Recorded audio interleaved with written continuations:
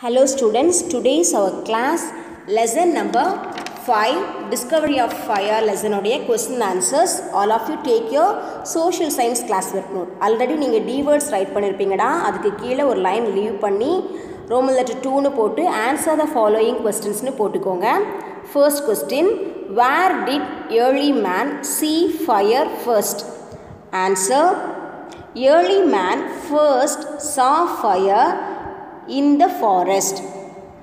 Early man first saw fire in the forest. Answer எழுதிட்டு ஒரு line leave பண்ணிக்கோங்க. Next question, how was fire useful to early man? How was fire useful to early man? Answer, fire protected early man from cold and animals. It made the flesh of animals taster. Fire protects early man from cold and animals. It made the flesh of animals taster.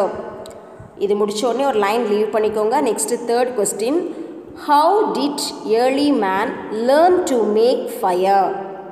Answer, early man learned to make fire by rubbing two stones.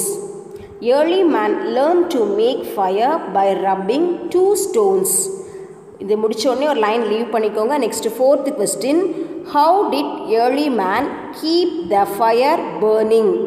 Answer, early man kept the fire burning by adding dry leaves and twigs.